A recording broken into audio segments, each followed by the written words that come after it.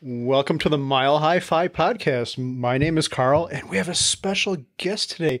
My wife, Mindy, is here along with co-host Doug Cunnington. Welcome, Mindy. It's great to see you. It's been a while. It has been a while. It's lovely to see you, Doug. It's always lovely to see you.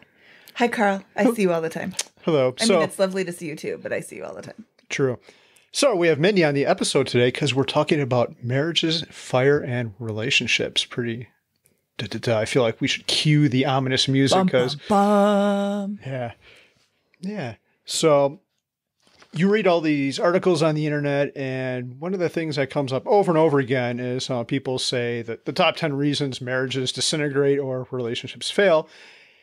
And near the top is always money, which I kind of find fascinating. Have you both read these things, Doug? Yeah, I've heard that. And actually at our wedding, my dad said, hey, make sure you don't let money get in the middle of things. And I don't think it was from personal experience specifically, but he observed people who maybe had a lot of money and were not happy, and it sort of messed things up. So it's not a really good, I guess, goal overall, just to only focus on money, but it can certainly pull people apart or hopefully pull them together. The number one thing that couples fight about is money. Yeah. So I remember I was thinking about recording this podcast, and I was trying to think of a good story. And then I remember you and we were walking in our old neighborhood, and it was summertime. And one of the neighbors, who will go nameless for reasons that will be revealed in about 30 seconds, they had their windows open. And do you remember this? We heard this yelling out the window, like, geez, what's going on there?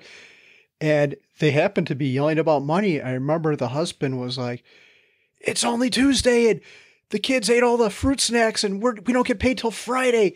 We should have tried to save these. Now, what are we going to do for the rest of the week? Do you remember this? And then the wife starts yelling, and like, holy crap. Yeah, I do remember this, and it was kind of an ugly fight, and I don't think that was their first or last fight about that in particular and money in general. I had several conversations with her about just, talking in general, and she would say these things about money and how she's not particularly 100% truthful with her husband about what they're spending. And she's not, because she does the money and they don't talk about it except to fight about it. And it just really made me feel bad for them and for, their relationship in general, because this is like a huge source of contention. And there's a lot of dishonesty in their conversations about it as well. Yeah. So that might be rule number one, be open. Like, Doug, did you tell Elizabeth that you bought that fancy, like $10,000 Les Paul sign guitar? Or? Actually, she'll know now. Funny thing. Well, luckily she doesn't listen to anything that I do online, so she has no idea. I could literally say anything here. Wow. Does it make you feel bad that your spouse doesn't listen to anything you do? It actually, luckily, no. I'm not sure why. Probably says more about me than anything. We have a different dynamic. No, we don't. You don't listen to my stuff either. I know, but you get mad about it, apparently. Elizabeth yeah. Get mad. So, back to the guitar. I actually got permission. I caught her on a good day. And I said, hey, I was thinking about getting a new guitar. It'll be expensive. She said, I think that's okay. So I immediately left and came back with a guitar.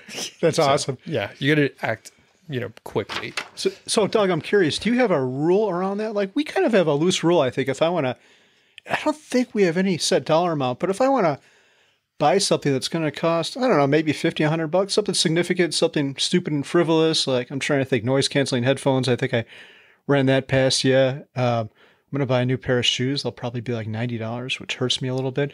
Do you have a rule, Doug, where you run something fast, or you just... No, nothing specific. Kind of like you said, probably if it's over $50, $100 or so, we'll like mention it just because, I mean, that's a little chunk of change. I mean, that's a fancy dinner out or something like that. But when I was single, I would spend on dumb stuff all the time. Actually, I think this microphone that I'm talking into, like, I didn't really need it, but I bought it, 10 or 15 years ago. Turns out it's come in handy here recently. But yeah, I would just buy, I'm like, oh, that looks kind of cool. I will just buy that. And it would maybe be anything under $500 I would buy. Okay. How much was the microphone? I think it was like $100 or so.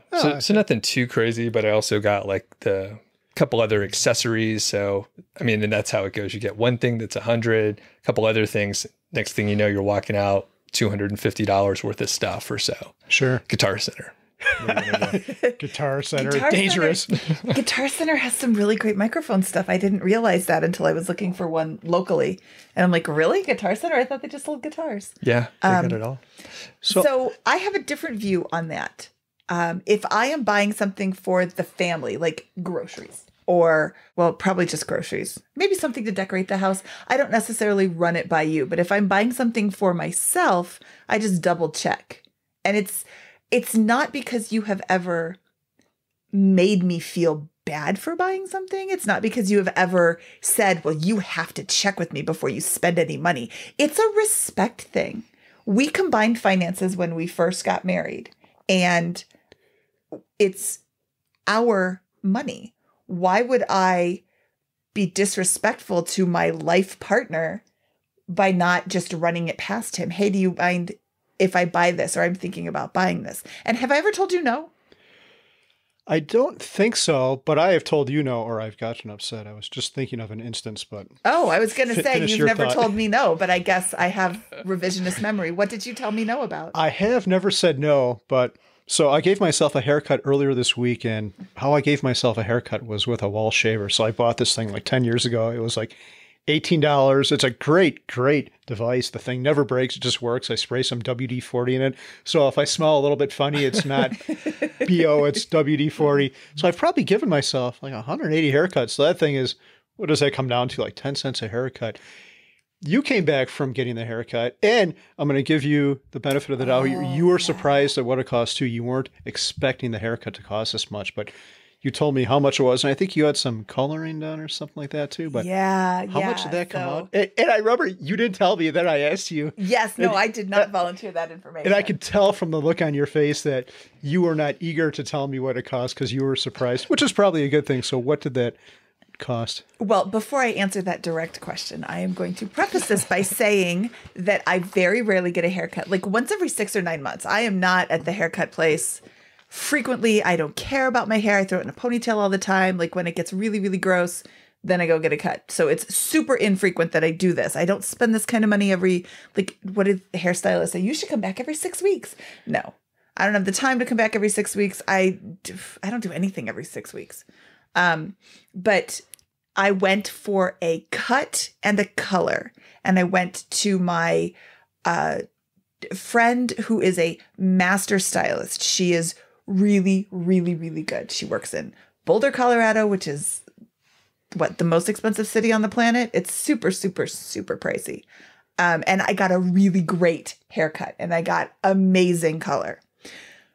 But it cost me $235. Wait, was that before the tip? Yes. Oh, that hurts. You'll get over it. Oh, it did look good though. It looked really, really good. I had that haircut for a super long time. The color grew out in a way that didn't have like roots. So it was a great experience. But when I got the quote, like I didn't ask how much is this going to cost before I went in, which is mistake number one. And then I was just like, kind of shocked, like, wow, that's a lot of money. This is not even the first time that happened to me. When I was in high school, I went and got a perm, and I thought it was going to be like $50, and it was like 125, and this was pre-credit card. So I had to call my mom to come and give me money so I could pay to get out of the salon. So, yeah, I still go to this stylist, but my hair is like brownish. It's just going to always be brownish, and I guess not brownish, it is brown. So I don't get color anymore. The cuts are still really great. They last 9 months long, and they're more like $60, which I'm fine with. And for the record, I have volunteered to cut your hair, which I would do for completely free. For the record, you will never touch my hair with scissors. We could do it for the clippers then? We could do it for the first time on a future recording of the MHFi podcast. No, that will never happen on the MHFi, whatever podcast. It rolls off the tongue. Well, that Yeah, that's amazing. I have heard about these things called haircuts before, and I heard they can be expensive if you don't look out. They can be, yeah. But I mean, that was my fault for not asking how much is it going to cost. Right. And they probably, I imagine, they frown upon it when you walk in. You're like, how much is this? Because, I mean, there's not like a menu on the wall with like the prices, like an oil change and yes, whatever. It is not a Supercuts where it's an $8 haircut or maybe they're $15 now. I don't know. There is one really good thing about this place, though. She volunteered to give the kids a cheaper haircut, which was still a lot. But I go there and I bring the girls in there and she's like, do you want a beer? I'm like, what? She's like, yeah, we've got a cooler back there full of beer. I'm like, just free? Like a beer? Like, what kind do you have? And they had all these like microbrews. So she's like, yeah, I'll get you one. So, oh man, yeah, I know, but it still wasn't worth it because you could buy a beer pretty cheap. Yeah, that beer was like $70 or $80 between the two haircuts. So yeah, I could buy a lot of beer. No, for that much. The beer was free and the haircuts were $70 or $80. Yeah, that's how they get you in. Well, one thing you mentioned to kind of bring us back on track is combining finances. So Elizabeth and I have separate finances and we share a credit card and everything else is separate. So all our retirement accounts, all of our, well, I guess those would be separate anyway, but our other investment accounts are all separate. So can you talk about combining finances and any logic behind it, or that's just the thing to do? Wow. So this is going to sound super judgmental just after you say we're all separate. Well, we're together because, and Derek and Carrie had this book called One Bed, One Checkbook. And I thought that headline or that title of that book is a really great concept. My parents are still married. His parents were married up until his father passed last summer. And both of our parents had always combined finances. So it's kind of what we knew. And when we got married, we went on our honeymoon the next day. And then we came back a week later and started the process of transferring all of my stuff to his accounts because he had automatic withdrawals and I didn't. So I just moved everything over to him. But it never occurred to me that you wouldn't combine finances when you got married. And I actually was super judgmental for the longest time. But then Brandon, the mad scientist, explained why he and his wife don't combine finances. And it made a lot of sense because she is not as FI focused as he is. So she doesn't want him to, it's been a long time since I heard them discuss this. So she doesn't want to run purchases past him. And she has her own job. He had his own job. So it's always worked for them. The biggest question that I get from people is, well, if you don't combine finances, how do you handle the shared expenses? Like you both live in a house. Does one of you own the house and one of you doesn't? Do you both pay like half of all of the major expenses? Do you each throw $1,000 into the pot every month and then just pay the shared expenses that way? There's a lot of ways to do it. And other things that I've heard people do is they will each get play money. Like I get $100 and if I spend it on the dumbest stuff at all possible, you can't say anything. That's my $100. Or I can save it up and spend it on something really big and dumb or, whatever I need. And I think there's another reason for it. And that reason is you just don't give a shit. For example, you forwarded me your new 401k information this week. I'm like, well, and I think you expected me to do something with it, like, hey, log on and choose our investments or whatever. You didn't even know what your login was. I didn't know what my login was. We just changed a bunch of stuff. And I'm in the middle of like a big project, so I didn't really pay that much attention. It was more like, hey, do you see anything in here that you want me to choose as the investment? Let's talk about this. Because is obsessed the right way to phrase your love of the stock market and reading, like how many trade publications do you read every day about the stock market? Whatever is beyond obsessed. My obsession goes to 11. So, and you don't really care. Like, it's just the way we function. Like, it is your deepest love outside of me and the girls to read up on the stock. I mean, he's talking, we'll just go for walks and he's like, oh, hey, they asked me about the Qs today. Okay. I don't know what that is.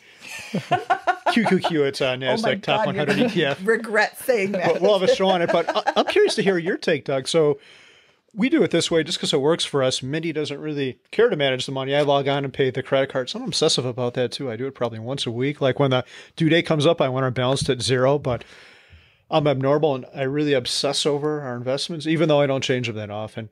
So, and you don't really care about that, but I'm curious to hear your take, Doug. Why do you separate your finances, and what happened if one of you were really good with your finances and then the other one, maybe you, Doug, shit the bed and you were broke? Would Elizabeth step in there and help you out? Not that that's going to happen, just a hypothetical situation. I always wonder about that with these people who separate their finances, because I imagine you two are both pretty good, but there's probably a situation where one person might be a stock market superstar and the other is like, hey, I need a new Tesla or whatever. Right. Finance it at 10%. So I think, honestly, I didn't have a strong opinion on it early on, or I guess right when we got married.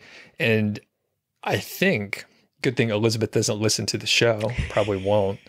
I don't think she trusted me with money. And it was only been recently, probably in the last couple years, where she was like, okay, you have a handle on things. And she's just really conservative financially. So I had a little credit card debt.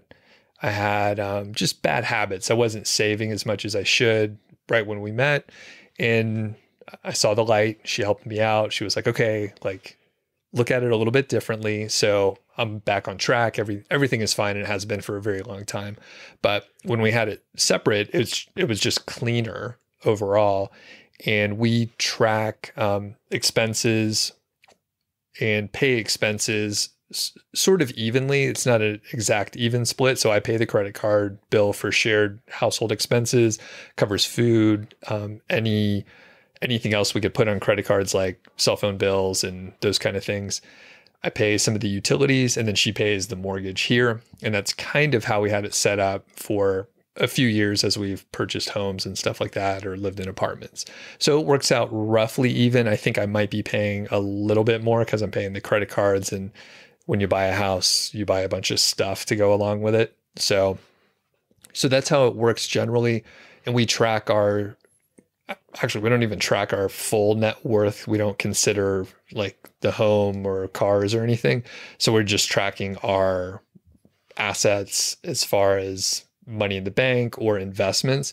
And it's surprisingly roughly pretty even overall. Do you feel competition? Like, do you ever compare? Does it ever devolve into that? Or I do. And one, I won't go into too many specific details.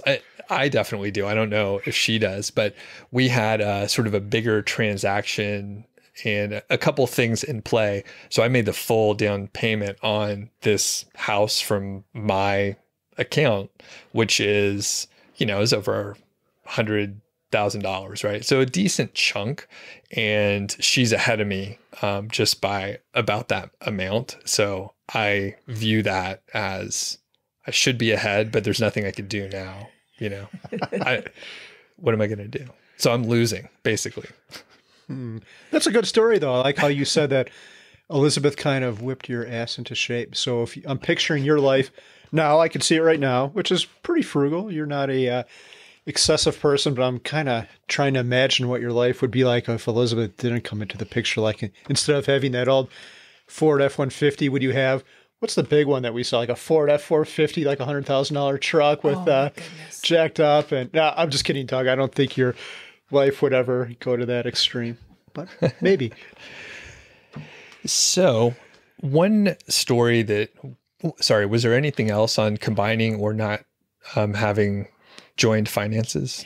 I think if somebody is they're getting married or they're partnering up and going to live together, they need to have the money conversation. And we never had the money conversation, but we also kind of didn't need to have the money conversation because we both, I mean, you get context clues. Oh, wow. He's got an older car. So do I. He's living in a house instead of paying rent. Me too. There's a lot of things that you can just notice when you meet somebody and start to, become enmeshed in their lives. Oh, he's got a brand new BMW it's pretty, but I don't identify with that. Or he's got brand new clothes all the time and a phone and all the things. And it's been a really long time since we were dating. I don't think we even had cell phones when we first got together. Yeah. I don't know. Well, that's actually a really good segue, because early on, you got a very big context clue on your first date with Carl. Do you remember that? And I had actually forgotten this, and Mindy brought it up like a year or two ago, and I was kind of horrified, actually. But yeah, let's talk about it. You should tell. Why were you horrified? I don't know if I would do the same thing now. I guess You wouldn't, I should. because you're not dating anybody now. Well, no. Okay, no, let's tell the story then. What would you do on a date? Let's talk about that. No. Okay, back to your first date. Okay, so we had known each other for like 6 months. I think I'm going to skip the part of the story that I normally tell. We had known each other for 6 months, and he finally asked me out on a date. And we go to this barbecue restaurant. I love barbecue food.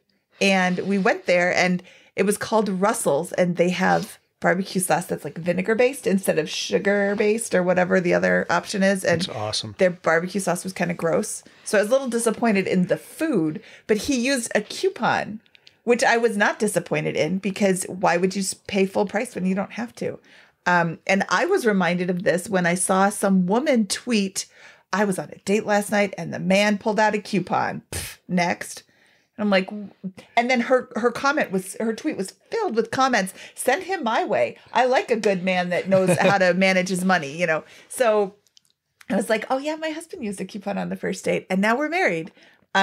It's not anything shameful to try and save money. Why would that be looked down upon? I don't understand that. Well, I'm worth full price. Okay, great. He can spend money on other things if he saves it on your meal because he's got a coupon. I don't understand why anybody would look down on that. And you're saying you wouldn't do that now? That was a pretty big indicator that I wasn't some gold digger. I mean, I wasn't. You already knew that. But talk about the people that you worked with at that time. Yeah, I guess I still would a coupon. I still would use a coupon now. And I get a unusually, what's the word I'm looking for? I get a probably unacceptable level of excitement when those like package of coupons come in the mail every week. And a lot of them are like buy one, get one free. They used to have a Shoes and Brews one, like buy one beer, get one beer. So, we just got a few of those. Yeah. Yeah. That's so right. So no matter how much money we have, like saving $1 off something gets me unusually excited. But I get, you know what? I still would use the coupon because I think anyone... How excited, Carl. Yeah. Show me the coupon. Yeah, I think Mindy alluded to the boss. I've told this story in a past podcast who I was driving. It wasn't a bad car. It was like an old Eagle Talon, but nothing special either. And she had bought a new BMW. And she's like, Carl, if you want to get married, you need to upgrade your car. You should get a BMW like me. I'm like, well, why do I need to do that? She's like, well, if you want to find someone, you need to prove your wealth. And this is one way to prove it. Like, well, I can. If you want to find a gold digger, you would need to prove your wealth. I can see her point a little bit. You want to make sure someone is financially solvent, but having that car could prove you're financially insolvent as well. There's other ways to find it. Like if you're stealth wealth, how do you prove what you've got, and when do you disclose that? Which is another thing. Like that is a really good question. And when do you prove your stealth wealth? You don't have to prove your wealth to anybody. People should not be dating you because you're rich. People should be dating you because you're a good person, because you have things in common, because you're interesting, because... But you don't want someone to be bad. They could be all those things, which is great, and I agree with you. But you don't want someone... There's plenty of people who I'm sure have great hearts, but are still probably pretty rotten with the credit card. So, but you can fix being rotten with a credit card. If you're a terrible person, you can't fix that. True. Well, speaking of that money conversation, did you guys have a conversation before you got married, or when did that come into play? I don't think okay, so pre-2012, 13, we never really had money conversations because we just are both frugal. After he started his blog and became really entrenched in the personal finance community, we don't stop having conversations about money. And our kids are like, we don't care, Mom. I'm getting a Q's tattoo next week, by the way. No, you're not. Yeah, QQQ. You can get a tattoo. But you're not going to. I don't want a tattoo. That's too expensive. You have enough for both of us. It's not too expensive. But, so the question, Doug, was, did we talk about money? And I find that amusing because, like I said, I'm obsessed with it now, and I kind of was back then too, but it just never came up. But I don't think it was intentional. It just, I think we've had this conversation before, and I think you had a good point in that we already kind of knew. Like, I brought the coupon. We both had bad cars. Yours was a lot worse, which was worse in a good way. Like, wow, that thing is horrible. How awesome is that? So awful. Yeah, it was pretty awful. And then what you followed it up with was similarly awful, that cigar smelling. Yeah. Toyota Tercel or whatever that was. So while we didn't have the money conversation, I think we both knew we had the same values. But yeah, we really should have talked about it beforehand, especially. Have we talked what would we have said? I'm frugal. Yeah, me too. Okay, next. I don't know. We probably could have talked about our long-term plans maybe. But who the hell knows what you want to do when you're 30, or how old were we when we got married? Something wow, like that. Really? I don't know. 29 and 28. God, it's almost 30 years. Holy crap. It's not almost 20 years. 30 20 years. 20 years. Oh my God. You're losing a decade there. Yeah, he's about to lose This is tequila in my glass, not water. No, but it is interesting. How about you, Doug? Did you have money conversations? Obviously, you knew that you were going to split your finances beforehand, so you talked about something. You know what? I don't distinctly remember having any big conversation about keeping finances separate or joining or anything like that. But I think with some of our conversations about either credit card debt or my house that I owned at the time and a couple of those other little pieces, I think Elizabeth knew I didn't have my shit together completely. Context clues. Yeah. But I was frugal because I lived in a really shitty house and had kind of a crappy car. So, I mean, I checked off those boxes, but it wasn't as organized. And I was actually going to ask you guys, I mean, yeah, when you're 30 and, you know, hopefully we're putting money away in our 401ks and some other things, but we don't know how much we're going to need to have. I was just following the advice of, you know, a couple insurance agents selling me some bullshit products, right? That's another topic for another day. And, but at that point, I really didn't know what I was doing. And I started that whole sentence. I don't know how it's going to end. I don't know what I was going to say, but. Yeah, I think the thing is when you're young, like we didn't know about FIRE or anything like that. And so I gave a lecture this week to students at CU, and they're kind of interesting because these kids are like, most of them aren't even drinking age yet. And they know who Mr. Money Mustache is. They know what FIRE is. Some of them were talking about quitting their job and going to Portugal before they even turned 30, but we didn't know about any of that. So I knew about Portugal. Yeah, we knew about Portugal, but not only did we not talk about these things, we didn't even know about them to talk about them. It was just, back then, I think retirement was so far away, we didn't consider anything like that. So these conversations would have been, they never could have existed. But we did talk about what we would do with our retirement accounts, like how much we're going to put in there, and we're going to max it out. But that's probably as far as it ever got from an investment standpoint, and then maybe cars and stuff like that. And by the way, I have to throw myself under the bus a little bit here because I'm harassing you for getting your $235 haircut plus tip, which I gave you a lot of shit about. And I told you like a year ago, I'm going to buy a Tesla for like $50,000. And you're like, oh, okay. So much cooler. Yeah. Much cooler than him. Throw me under the bus. Don't throw Mindy under the bus or under the Tesla. Well, and I'm going to go on a little tangent here before we keep pushing through here. With the fact that you've retired a couple years ago, and I mean, you're still working, of course. Yes. And your finances are much different than when you first retired, or even when you started thinking about retiring early and stopping work. At this point, you do have more flexibility to even go pay cash for like a $50,000 or $100,000 car. And it probably won't effectively make any difference in 6 months or 6 years or in 60 years if you live that long.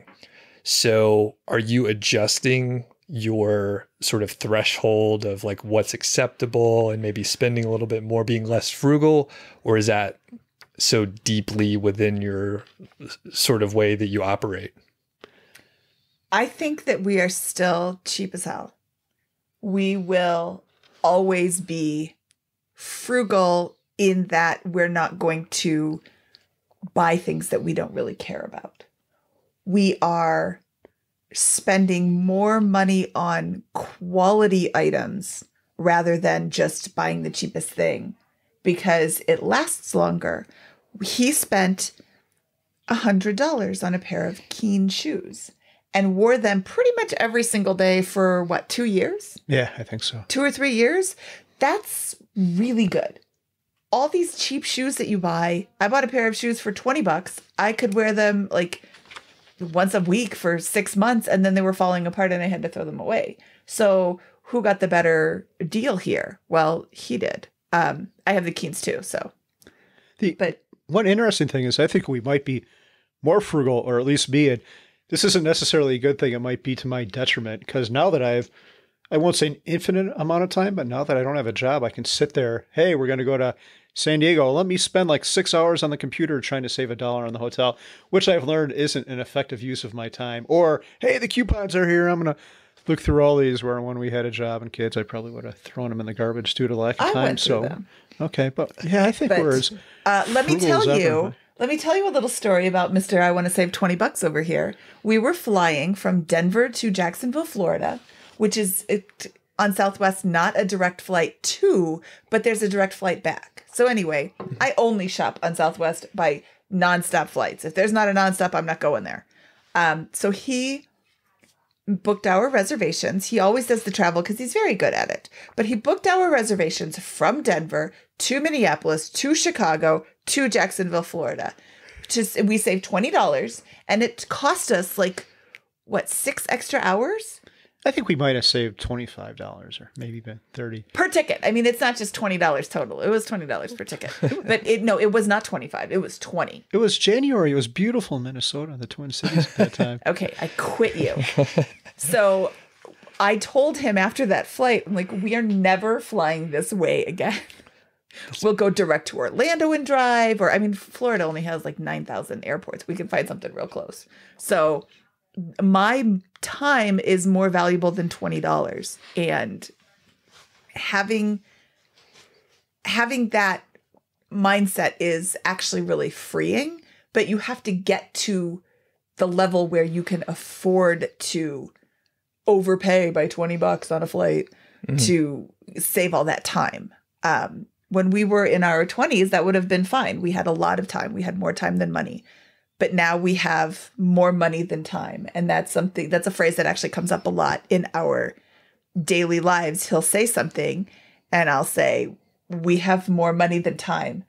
Just go buy it, or, pay the extra for the thing or whatever it is, because you can't get your time back. Why would you spend so much time doing something when it's not going to make a difference in your overall financial situation? Like when we were first starting out and had $100,000 of net worth, buying a $50,000 car would have been 50% of our net worth. That's insane. We're not buying a car now that costs 50% of our net worth. I would definitely have a conversation about that. But a $50,000 car in the long run doesn't dent us at all. Mm-hmm. Yep. Frugal habits die hard.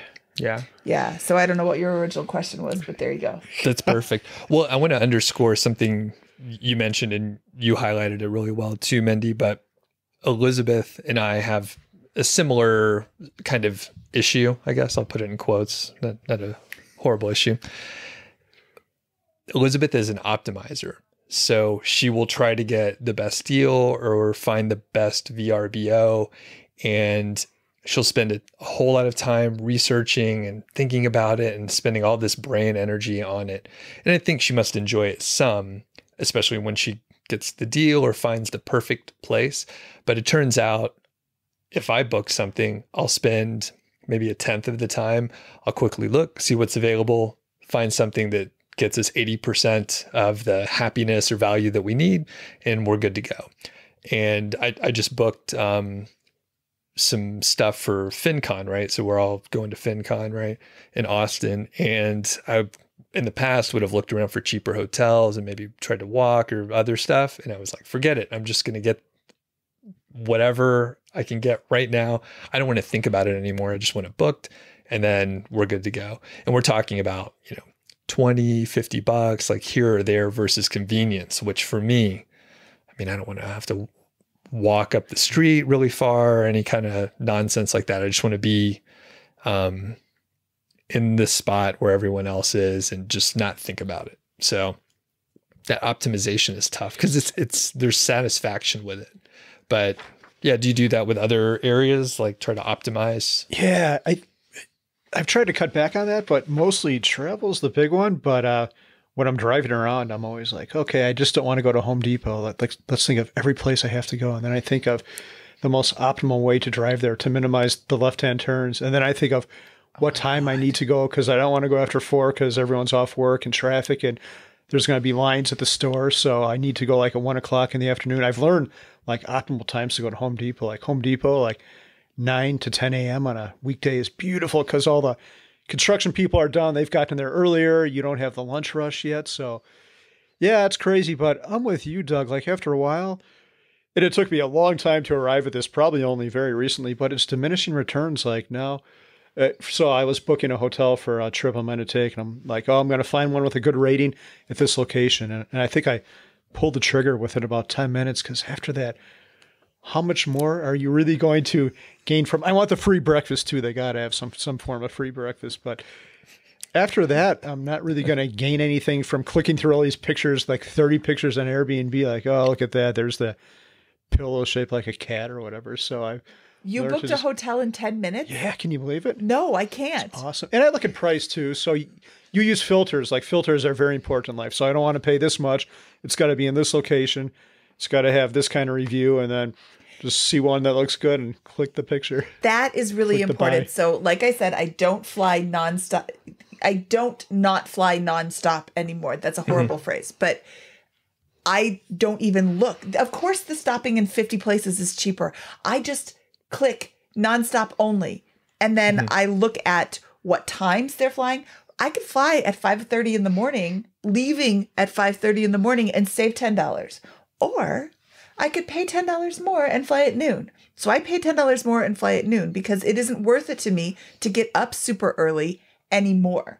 I don't sleep well on just a general basis. So when I have a flight at super early in the morning, I'm always nervous that I'm going to miss my flight. Even though I've got an alarm set, I will sleep very poorly that entire night. And, waking up every 5 minutes and looking at the clock and, I've got to get up and I don't want to miss my flight. First of all, the worst thing that happens is they just put you on another flight. But also, I can't believe you spent 10 minutes booking a hotel. I know. You're growing. That's great. We're getting breakthroughs. But the filters is really great because then you see that there's another flight available for, half the price if you leave at 5:30 in the morning and stop in 7 places, if you put the filter on right away. If it's like $100 more, we're still buying that. No, we're not. All right. We'll take a quick pause from the interview to talk about our email list, the MHFi Club. And Mindy, have you joined our email list yet? Of course I have. I support my husband. Wow. Okay. So you've joined the MHFi Club. Nice. We appreciate your support. Yeah. And in this email list, well, it's our newsletter. So we'll send out an email like once or twice a week. We actually, at the point where we're recording this right now, we haven't sent anything out, but a few people have signed up, which we very much appreciate. But we'll let people know when new shows come out. And a couple other things, like I think we're going to have maybe some products or stories or books that we're thinking about. And are you reading any books right now? What am I reading right now? The Subtle Art of Not Giving a F. That's one. I get like halfway through books, then I lose my momentum. So I got to pick that one back up again. Okay. But how about you? Are you reading anything right now? I'm just reading John Grisham books right now. Okay. Very good. Which one are you reading currently? Do you remember the title? I just finished up The Guardians this morning. It's about wrongfully convicted, a guy who was wrongfully convicted of murder because of a corrupt sheriff. And it turns out that it was based on a true story, which is kind of sad. So there's a nonprofit. Wow, I really wish I would have known that I should have taken notes when I was reading this. There's a nonprofit that helps people fight their convictions when they're wrongfully prosecuted or wrongfully convicted. So I am going to go do some research on them and maybe send them a few bucks. Cool. Yeah, I read a lot. I've talked to you about that. I was going to say I read a lot of fiction as well. I think I read more fiction than nonfiction right now. So I'm reading one called The Bangtail Ghost by Keith McCafferty, and it's set in Bozeman, but they call it Bridger. It's like the fictional town. So it's like a crime drama situation. Pretty fun. I read a lot of books like that. So Cool. That's one thing I've learned to let go of in financial independence too. I used to be obsessed with reading nonfiction like economics and stuff like that, just because I felt reading fiction was a waste of my time. But yeah, I've been able to let go. And although I can't remember the last fiction book, I read a Stephen King book recently, reread a Stephen King book. I will say that it is 100% okay to enjoy your life. You don't always have to learn something from a book that you read. It is absolutely fine to read for pleasure. You're not going to make me give up coupons, are you? No, I'm not going to make you give up coupons. Okay. I'd have to draw the line there. yeah, and I mean, I used to read all these productivity books too, because you feel like, oh, I got to be so productive. But then, no, you don't. Yeah, you can take a day off and do nothing. Yeah, 100% have seen that in real life, and you will not explode. And I'm speaking to you, mister. He's like, he'll be working on the house and he like runs to go get something. Why are you running? Because I don't have much time. Because the coupons came in the mailbox and I know they're there and I'm running to get them. Did you hear that? It went like this. Okay. Coupons. Really love them. Whenever you come over, I'll have some out just scattered on the counter and just let you look at them for a few minutes before we come down here. Ooh, I appreciate that, Doug. Thank you. Or maybe the backdrop where the insulation is over there. I'm gesturing for the people listening on the podcast only. It's sort of industrial down here, but maybe we could do a whole wall full of coupons that have expired. Kind of not good ones. We don't want those good ones to expire, right? Yeah, there's always there's very few good ones that you actually want in there. It's like 1 out of 20 are actually decent. Like, let me clean your Always carpets. liquor Like, stores. no. Yeah, the liquor store, Shoes and Brews. Yay, Shoes and Brews. Yeah. Not an ad, but we should talk to him. That'd be a good person. Shoes and Brews is a sponsor of today's episode. Okay, moving back in. One of the most common questions that we've seen, I've discovered FIRE and I'm on board, but my partner isn't. What do we do? Get a new partner. Next. Yeah. No. This is assuming that they are married or in a long-term committed relationship. This is a question that I get a lot too. And it is, it's a tricky one because you have discovered this. Clearly you are super excited about it and you want to tell the world, you want to tell your spouse or your partner and, let's do this. What they are hearing is people who discover FIRE are usually fairly frugal to begin with. Not always, but I think the person who's discovering it is looking for it and is already doing some or most of the things involved in, being frugal and financial independence anyway. So when they approach their partner doesn't hear them saying, hey, we could retire early and spend a lot of time together. Their partner typically hears them say, you're a spendy person. Everything you're doing is wrong. I want to cut out all the fun and be super, super frugal in a way that will make your life miserable. What do you say? And it's the way that you phrase it in the beginning that's really going to be the most helpful. I heard of this thing. I've been reading these articles about FIRE, which is financial independence, retire early. And people are retiring much earlier than age 65. And they do this by making small tweaks in their life, small tweaks to their spending that don't really affect what their happiness levels. And they're investing in index funds to, grow their nest egg so that they can retire earlier than 65 and then spend the rest of their lives leading the life that they want. And that's a way better way to phrase it than we got to stop spending so much money.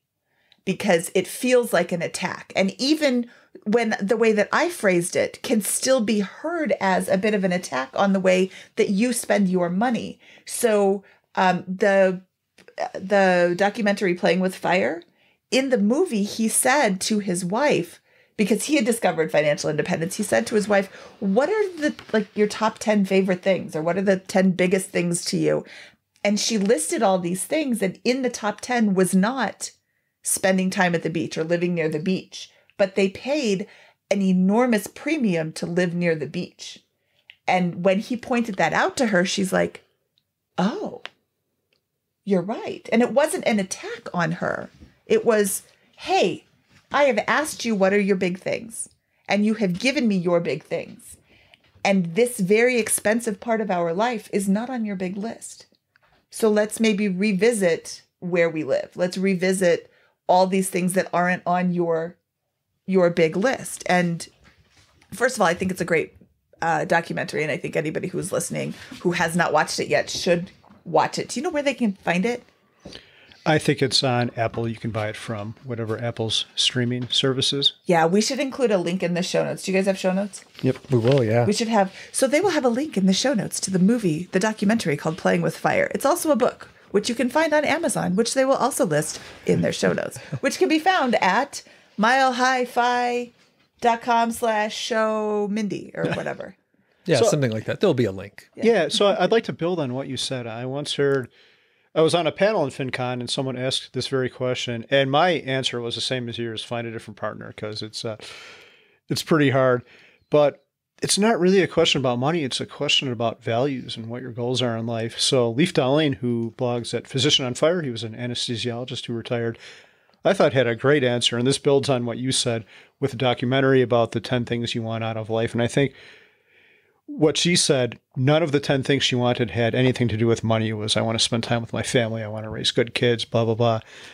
And Leif said something like, you should ask people what they really want out of life. Like, not where do you see yourself in 5 years, but what do you really want out of life in 10 or 20 years? Where do you want to be? What do you want to do? And I think very few people would say, oh, I want a mansion on Miami Beach or something like that. They would say, I want to raise good kids. I'd like to be able to travel. I'd like to be able to see the world.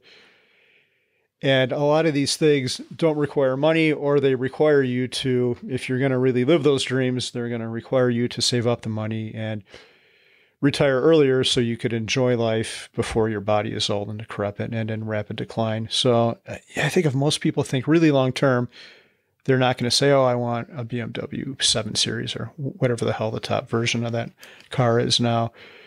They're going to say, I want this and this and this out of life. And those things don't necessarily cost money, or they cost a little money, but what they do cost is time. And then one way to get your time is to save your money now so you can afford to liberate yourself from your job and live that life you want. But it's a very difficult question, because you discover fire and your partner has no idea. And most people, I find, still don't know about this. Like, I think most of our family still thinks we're crazy weirdos, which would probably be another interesting thing to talk about. Most people just, I'm not trying to be judgmental, but most people don't live like this just because they haven't heard of it. You're taught to work, you get a promotion, you can upgrade your car, you can upgrade your house, then you get another promotion, recycle, do this over and over again.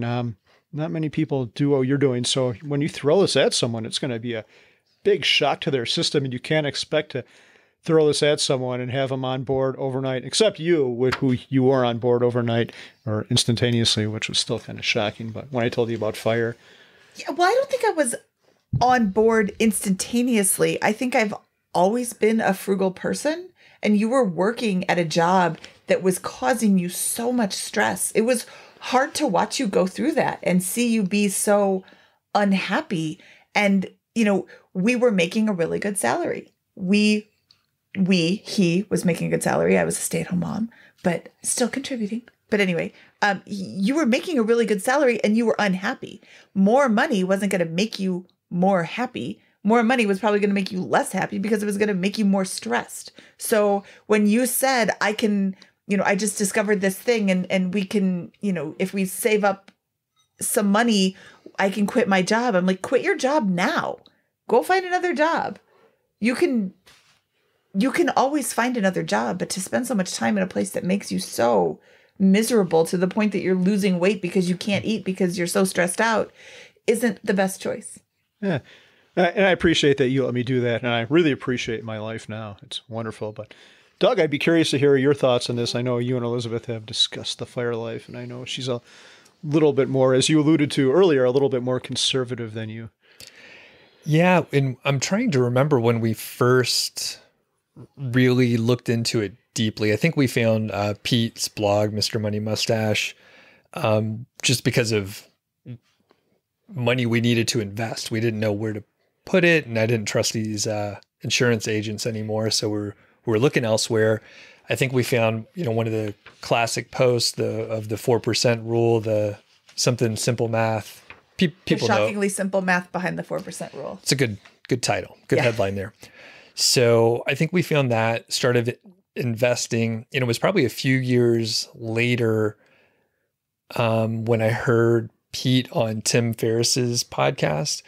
And at that point, I was already, I may have been laid off at that point in doing my internet marketing gig that I do now. And I was slowly like adopting that mindset of like, oh, we can retire early. I'm doing well. We have been saving. Like, I got my things in order a few years ago. And the issue that we've had is I'm looking at our expenses, and I'm looking at how much we have been spending, and I see, hey, the math works out, 4% rule. But again, she's more conservative. So she may be looking at, well, some of these articles say that 4% is too aggressive, maybe 3%. Of course, that changes the math by 25%. It's kind of a big deal. And we've been, debating and going back and forth, but luckily, I enjoy what I'm doing. She's still working. And once you kind of hit some critical mass, time will be your friend, and compound interest just works out. So slowly, I'm patient anyway. And I'm still working. I'm actually making more than if I had a job, and it's much easier and more fun. So what's funny? I'm making more than if I had a job. Right. Yeah. And I could phrase it that way. And, you mentioned earlier about not being busy all the time. And I get, so many emails per day. Like we probably all do, since we have audiences and people that pay attention to us. So I get a ton of emails, and there's a lot of like little things that we could spend time on. And I'm like letting more and more things drop. And I don't have to reply back to every email. When people are asking me for stuff, if it's someone in the audience asking a question, I want to hear that, of course. But it's very interesting as you can make yourself busier than you have time to complete it and everything, or you can like scale back and just say, oh, some stuff's going to slip through the cracks here and it's going to be okay. So the job that I have now is pretty fun because I'm the boss, and I can kind of like let things go, and I don't have to put so much stress on myself. But it's really hard because I hate seeing things unfinished. So yeah. So the big tangent, eventually we've worked things out because of compound interest in time. It works. And it seems like Elizabeth was the kind who, even if she never knew about fire, she would have ended up that way anyway. She would have ended up with a bunch of money, even though, and there are people like that. And I think we're kind of like that. I guess we had a big house. We were a little bit spendy for a small part of our life, but still we were always frugal. So there's some people who don't need to pivot. They're just naturally frugal. Elizabeth sounds like one of those types of people. So. Right. Well, but the problem that, like, if we didn't find FI, we probably just would have saved, and we'd had a fuckload of money and just realized, oh, we could have retired like 20 years ago and like not given a shit about all these other decisions that we really thought about. You can just, it's a very luxurious position. I realize that, but yeah, at some point we hopefully would have realized, but it maybe would have been much further ahead, and we would have stressed out for years for no reason.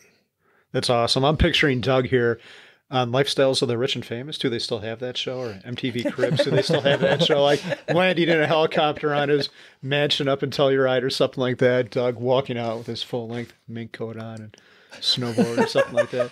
That's what your life could have been if you hadn't discovered fire. Instead, now you're sitting in your basement talking to us. Yeah. Maybe you should go back to work, Doug.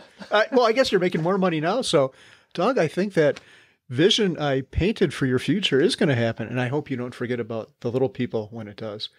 I've never been in a helicopter. I'd really like to take a helicopter ride in your future helicopter, Doug.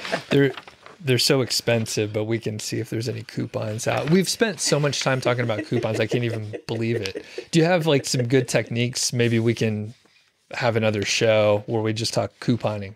Yes. It doesn't even have to be another show.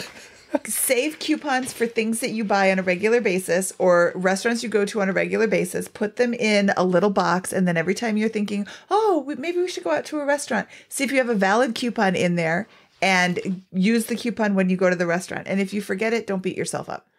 And this is actually a pretty stupid conversation because, the key word here is I enjoy it. It's stupid to try to save like $1 or $2 when you've got... No, it isn't. Why would you want to spend an extra dollar if you don't have to? But if you could spend your time doing something else more valuable than looking through this you don't crap even have that comes in the mail. You could do so much. It's okay to spend 10 minutes going through the coupons. Doug, this is so sad, but there was one day, I can't remember, some new business opened up and they had sent everyone like a free coupon for a small pizza. And I remember a lot of neighbors had just tossed it into their recycling bin. So then recycling day came where all the bins are on the side of the street. So I'm just going by everyone's thing like, oh, and I think I harvested a couple of them. I know I got one from the next door neighbors. Harvested, that's the right word. And there was a whole story how he gets his clothes out of the trash. That was one of the previous episodes. So I think there's a thread, a very weird and strange thread. We just got 2x4s out of our neighbor's garbage. They were, not only are they 2x4s, there's old 2x4s. So our neighbor is remodeling something in the house. And we walked past, they had one of those bag stirs, which is like a small dumpster, like fabric dumpster that you put in your front yard. And in the bag stir was a 2x4.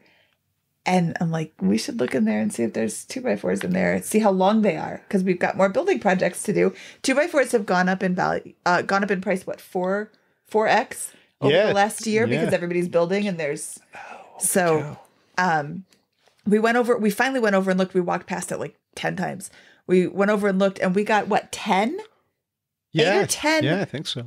Full size 2x4s, old 2x4s from the 70s when they were straight and stayed straight forever. Plus, and they have some nails in it. Okay, well, we've got a grinder. Just grind those off. That'll be easy. Plus a bunch of smaller lengths that we can either use for framing out windows or throw them in the wood pile for the fireplace because they're just plain old wood. They're not treated or anything. So yeah, it's totally fine to pull it out of somebody else's garbage. If it's at the curb, it is fair game. And why would I let that go to the landfill when I can reuse it? We are getting way off topic, but I wanted to go back to that 4% rule and getting your spouse on board and all of that. Elizabeth is more frugal and wants to do the 3% rule. I actually read Bill Bengen's 4% rule in the Journal of Financial Planners, and it's a fascinating read. I'll send you the link. It's a PDF, so link to it in the show notes because it's really, really interesting. He did this in, was it 92 or 96? It was a really groundbreaking study that he did.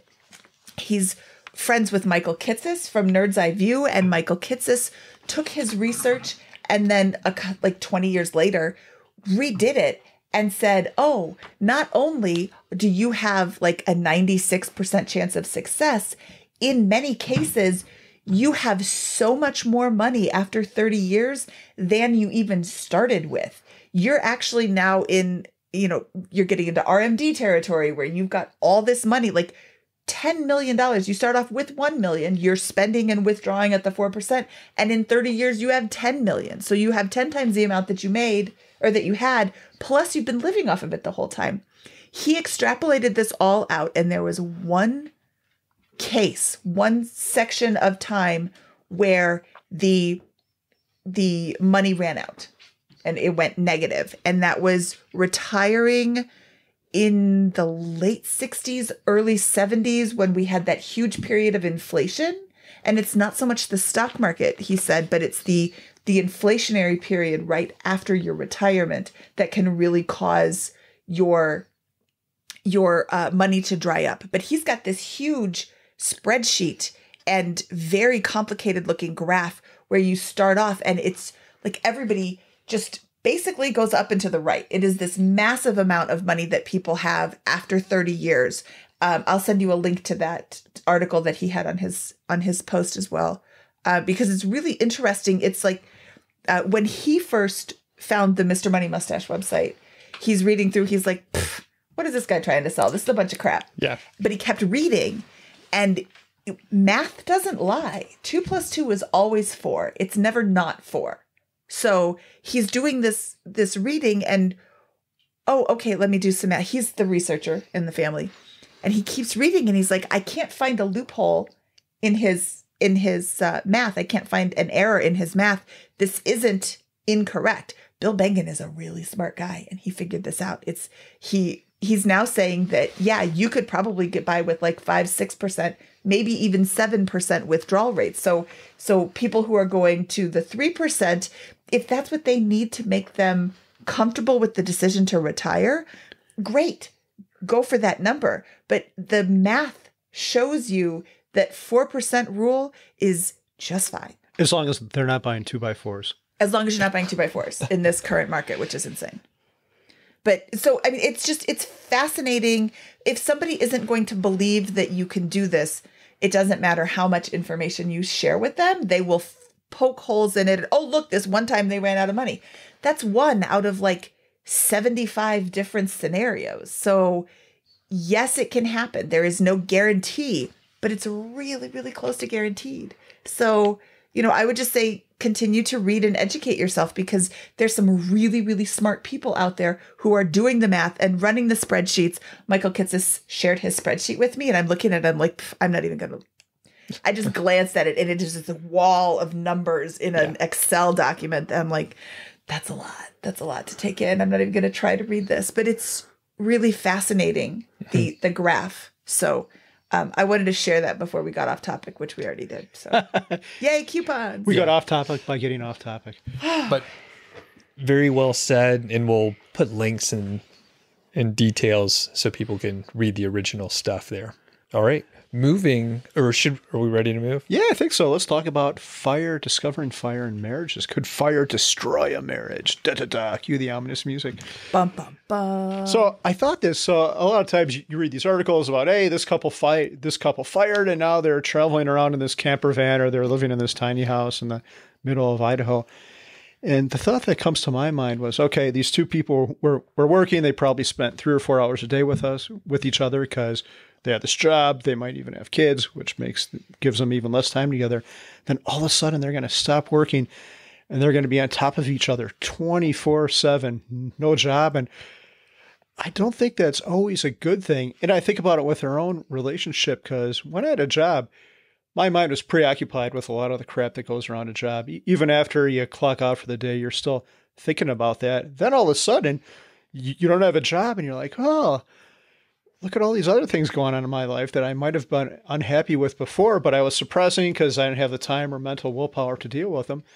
Maybe now is the time to deal with it. And before I go on, I think this makes you a better person too. Strip your life of your job and you'll really see who you are. I think J.D. Roth said something like that. If you really want to see who you are, I think he said like your naked self, which is kind of weird. But anyway, be fired, quit your job, and you'll see who you really are, that naked version of yourself or whatever. I still don't know what that means. Doug, I do not want to see you naked. Please don't take it that way. But I'm actually offended. Why not?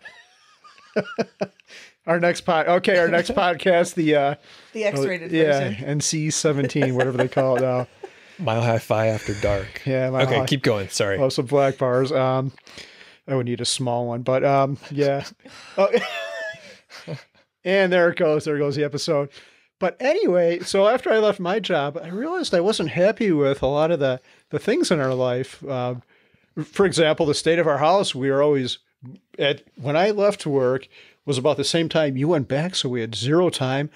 at the same time, we were rehabbing a house and we've got 2 kids on top of this. What the hell were we thinking? Just me saying this right now, but I don't know.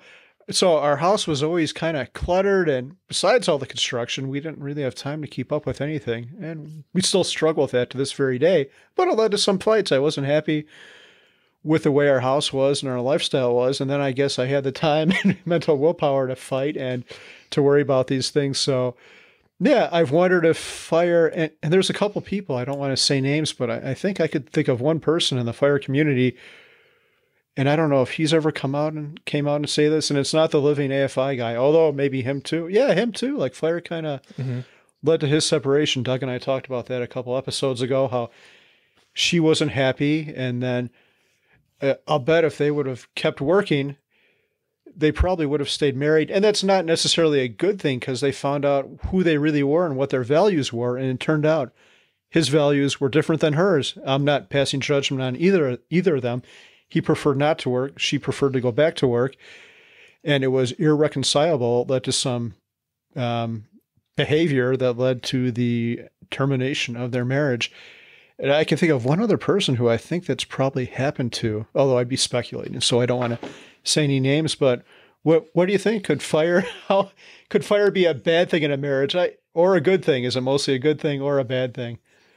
Well, I think, like you said, it depends on the people involved in the marriage. If you are happy in general in your marriage, then FIRE isn't going to change it. We had a period of adjustment, and we did have some tense discussions about things. I would invite you to clean up the house anytime you want, with your no job situation right there. Feel free. But, you know, the way that our marriage had been working was changing because I didn't work, and you did. And then we both worked, which was horrible. And then I worked and you didn't. And we still had the same expectations on ourselves of when you worked and I didn't. So we needed to go through a period of adjustment. I think the key to any strong marriage is communication. If you want your spouse to know something, you have to say it, because they cannot read your mind. And if you want to know something from your spouse, you should ask it, because they can't read your mind either. So, you know, having a conversation is always going to be the best thing for your marriage. And I think the living a FI, again, not passing any judgment, but he even said, maybe I could have been more forthcoming with my questions, or, you know, taken it a little more seriously. Or he was so happy in his not working life that he didn't even pause to think that maybe she wouldn't be so happy. And that doesn't mean that either one of them is wrong. That just means that they needed to have more communication. So can FIRE destroy a marriage? Sure, but lack of communication is what's going to destroy the marriage. It isn't the FIRE that's destroying the marriage. And I don't think a dissolution of a marriage is necessarily, like whenever we think of a divorce, it's usually one person has done something bad, or there's some kind of nefarious actions going on. But not in all cases. I think you could just realize that your values are different and you'd be better off without each other. That's probably not frequent, but I think maybe in the case of Mr. Money Mustache, that's probably what happened. They realized they were different. I know they still talk to each other. They get along. Their lives, they just became different people, and they weren't reconcilable with their past, with who they were in the past. So you go your own way and you're better off for it. It's much better to do that than to try to save a sinking ship, and you'd just be unhappy, and it would probably end anyway, but probably end on much less good circumstances. Well, but a marriage can dissolve without FIRE throwing in there. Like you meet when you're 20 and you get married when you're 25, and you continue to grow, and sometimes you grow together and sometimes you grow apart. I'm a very different person than when we first got married, but we have grown together. And the disagreements that we had right when you quit your job didn't break us, because we didn't, you know, we had the communication and we talked it out, and we, you know, I don't know where I'm going with that, but we were fine. But other people will grow apart regardless of FIRE in their life. So FIRE is not the reason that the marriage is dissolving. It might be the, gasoline. That's, Scott would be so proud of me. It's gasoline the fire, on the good fire. one. It's the gasoline on the fire that makes the marriage break up. It might be the accelerant, but it's not the reason that people are getting a divorce. Does that make sense?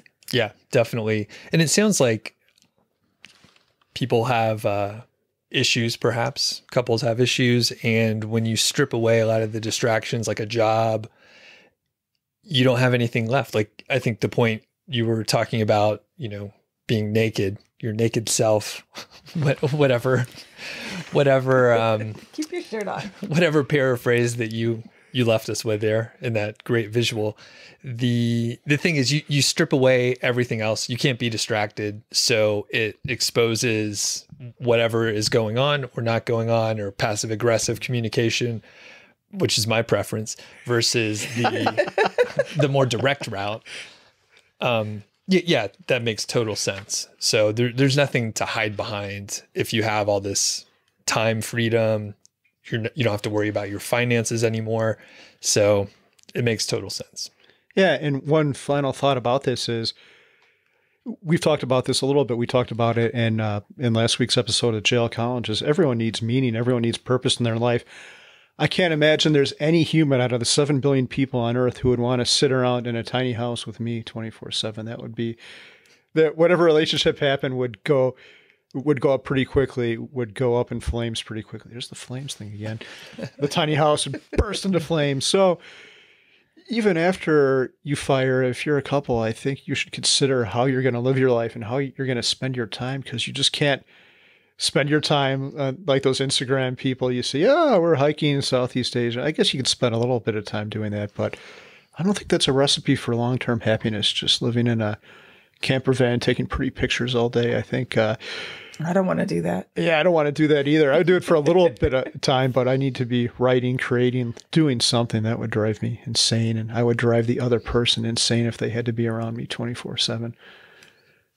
Well, I think we can probably move on to some of our key takeaways. Before we do, though, how do you find someone who is in alignment with your values? Any specific tips on where to pick up people that are into FIRE? Join some of the groups. There's a lot of meetup groups. And now that the world is starting to open up again, there's more in-person meetup groups. Choose FI has local meetups in, I think, every state, multiple in some states when they're real big states. But just look around for a similar group. If you don't have one near you, start one. There are frugal weirdos everywhere. I don't want to just sit here and plug everything, but Bigger Pockets Money has a Facebook group, facebook.com/groups/BP Money. And there's a lot of frugal weirdos in there. There's meetup.com has events. Just start talking to people. And, when you do go on a date, talk about money. Maybe not the first date, maybe the first date. I mean, if you know that you are looking for somebody who is on the same page, put that out in your profile. Internet dating started right after we started dating. So I've never done it. I don't know how that works. That is a great point. So here is, Doug, on a couple episodes ago, we talked about side hustles, and I don't think anyone has done this yet. Although I know it's been talked about, a dating app for frugal people. No, there is one. There is one. Okay. Oh, God. It's not your April Fool's joke, is it? No. Your Bigger Pockets? Bigger Pockets love. No, That was an April Fool's joke from Scott. This is, oh, God, I'll have to look it up and give you the link in the show notes. It's like Fire Dating or something like that. Nice. It's just starting out. There's not a ton of people on it yet, but put that in your profile and let your friends know. Hey, you know that I'm a frugal person. It's not like something you can hide. I'm a frugal person. I'm looking to date somebody who is frugal, who likes to go hiking or loves skiing or like all the things that you're looking for, and put it out there that you're looking. But I think it's easier than ever now because all these meetup groups. So if you go to a Mr. Money Mustache meetup group, we've got our own meetup group right here. We're going to have our Ocho de Mayo party. If you go to something like that, the people attending that probably aren't going to be, they're probably going to be frugal people who enjoy Mr. Money Mustache. So you've got a lot of the stuff out of the way right there. You've probably got some significant overlap in your Venn diagram and your circles there. But yeah, FIREy dating app. I don't think I've ever heard of that. It's not. Yeah, that's a great idea. STD app like Fire in the Crowd. Oh my God, edit that out. It's very lightly edited, so a lot of this makes it in. I wonder. I wonder what they. I wonder what they have. That's for redheads.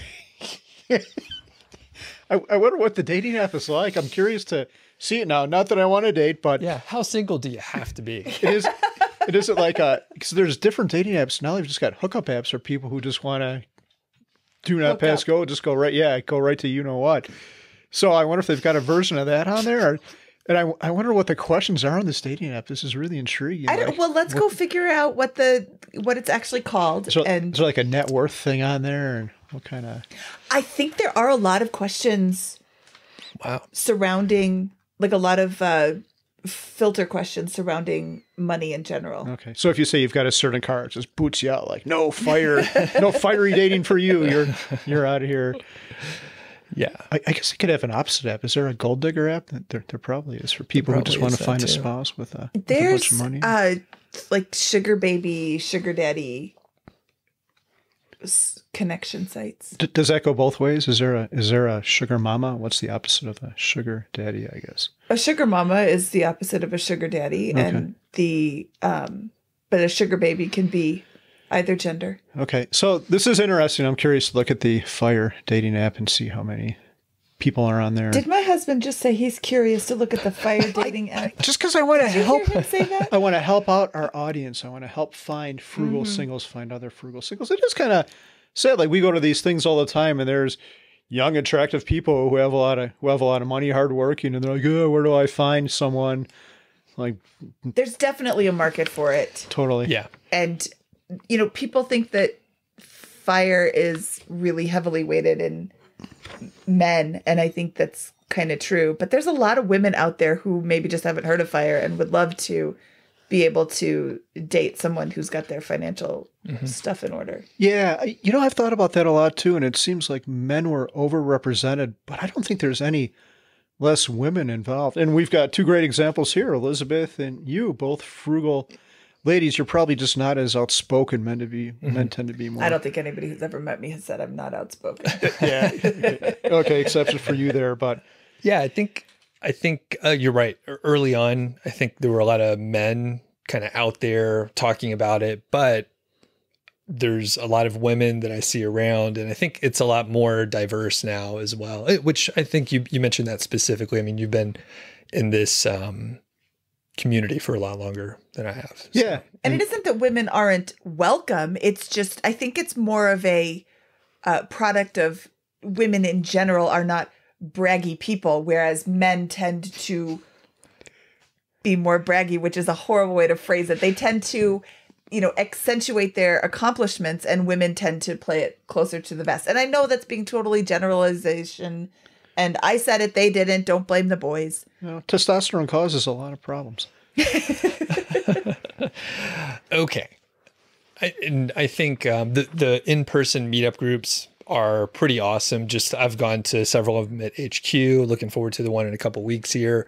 And yeah, they're pretty fun. And occasionally, yeah, you do see some single people that pop in. Maybe they come from Fort Collins or Denver, and then they find their way to a corner and stuff like that. I've seen that happen at the few events I've been to. So it's a good filter, great filter. Have they found their way into the tiny house? We'll have to give them the code and let them know. Yeah. Put some up. This is a joke, as co-owners there. We should be clear about that. All right. Moving on for our key takeaways and kind of wrapping it up. I'll send it over to you, Carl, here, and then we can just kind of round table it. Yeah, so these discussions are always funny to me because money is kind of a superficial, shitty thing, but I think the main point with all this and with finding a spouse is money. It's not about money. It's really about our values. It's really about our goals. It's really about what we want out of life. And money is just a reflection on that. Money is the tool. how we get to that point in life, what we really want. So we say money is so important, and it kind of is, but it kind of isn't, because it's really about those values. It's really about how we want to live our remaining years on our little planet here. And so what we do with the money, what we do with this tool is very important and what we should talk about. But at the same time, it's not important at all. It's the values and making sure we're in alignment when we find our partner. So. That's really well said. I'm not even sure what to add to that. Mindy, do you have any? I don't have anything to add to that. That was really great. Good job, sweetheart. Yeah, thanks for being on our podcast. We appreciate it. One plug for you. You've got a new book coming out. Would you like to tell the I have a new book about? Already out. It's very timely, too. It's called First Time Homebuyer, The Complete Guide to Avoiding Rookie Mistakes. And my podcast partner, Scott Trench, co-wrote it with me.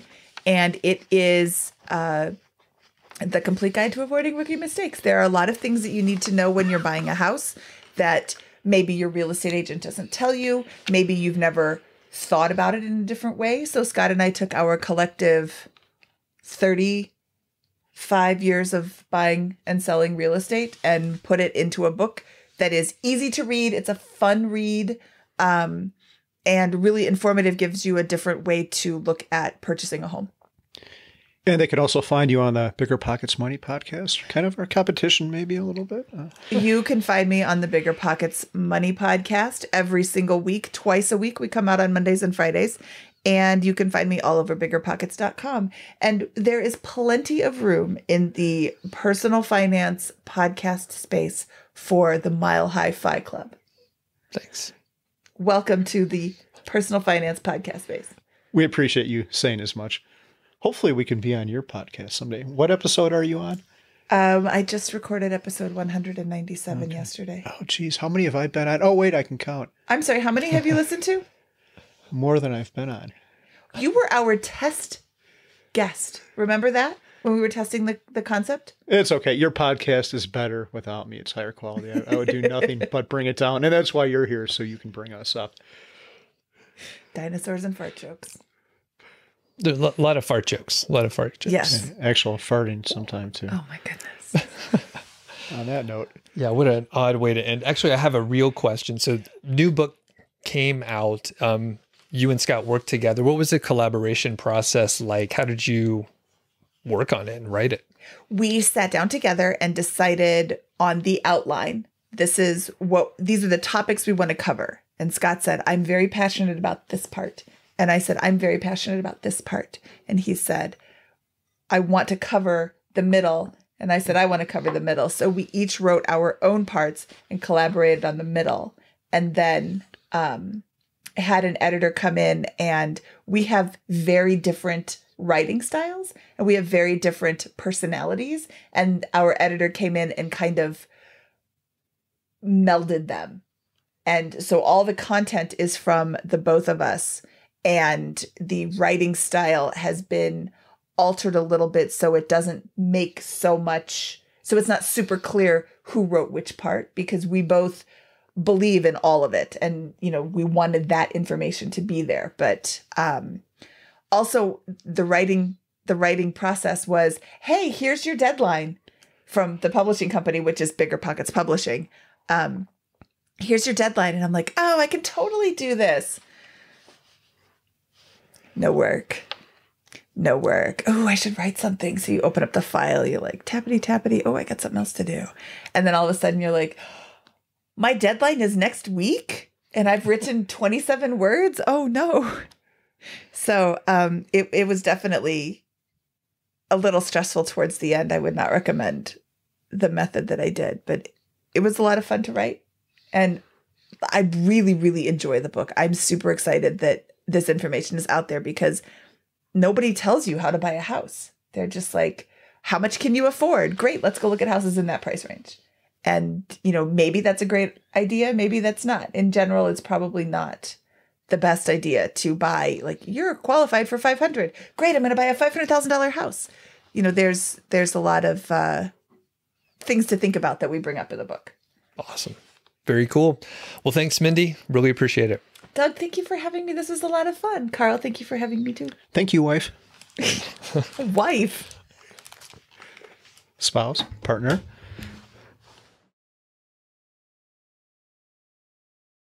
We'll do some talking. Well, are you guys nervous? Have you recorded a show together before? We've recorded some shows together. Yeah, we have. We've been on a couple different interviews, so this is nothing new. Although we're kind of the focus of this one, or you are. So this, I guess we were in the past, though, too. So this isn't that much. I'm not different. nervous. I'm a pro. You're a pro. How about you, Carl? You seem nervous. I'm tired. I don't know. I thought I slept well last night, and So mad at you. I didn't You were wake up supposed to feeling get rested. all your sleep. I got plenty of sleep last night because he has been harassing me this whole time. Like, do you want to come on our show? Sure. Oh, you've never had me on your show. And then he's like, "Are you prepared?" I'm like, he's like, "Have you been preparing?" No. I just show up and talk. Just that is the beauty of it. You just show up and talk. And I have to compliment both. Well, probably you. You're here almost on time, which is amazing. Yes. Back this up. I have not been on time at all. I don't think. Did you notice that with him? Like, he's always, there's one time that he is on time. And that's when he has scheduled something that, for the HQ. He's like, we have to go. We have to go right now. I'm like, A lot of people. we are literally late to absolutely everything because of you. 100% your fault. All right. I shouldn't have even opened up the can of worms. I was just kidding about the nervous stuff. You seem fine, but that's how we open up usually for the sound check. We make fun of each other typically. Oh, I am on board with that. Most of it's going to be some directed good singers. at Carl. Yeah, it sounded like it. It seemed like it. Okay. To me, it sounds like Carl is a little bit quieter than us in the headphones, which I could turn it up. You don't have to adjust. Mindy, do you hear the same? Yeah, I am quieter in my own headphones, like my own voice. I can't really hear my voice that much, but it's not too bad. I'm a very loud person in general, so I will always overshadow him. Just because I'm super loud. Yeah, we should be able. Okay, Carl, before we go on, where are we hiking today? I just want to hear your side over there. We are going to take. Oh, it sounds better now. It's completely it's much different. louder. We're going to hike in Golden, Colorado. All right. Do you know the name of the trail, the That mountain? was such a boring answer. I do not know. It is in back of Chris's house, I think. He lives like on a hiking trail, which We're is just kind having of a crazy. conversation. What? Why are you throwing me under the bus? We are going to hike in Golden, Colorado. Well, he's doing the sound check. I'm trying to. Yeah, so you just like loosen up and hey, we're gonna hike in Golden, Colorado. It's right by Chris's house. Oh my God. Lives, like you told me this fascinating story about how he lives on this, like he backs up to open space and it's this amazing trail and he's got amazing views and blah blah blah. If you want a pen. Thank you. I don't know if you need to. You probably won't need to write anything. I probably won't. I'm gonna put this down though so that Sure. nobody can. Oh, they can still see it. Well, never That's mind. I think I may have the editor like make this very widescreen, although I'm much higher than Carl over there because we don't have a slouchy. professional studio here. I'm sitting in a lawn chair here. Okay, I think that's pretty good. We can get rolling here.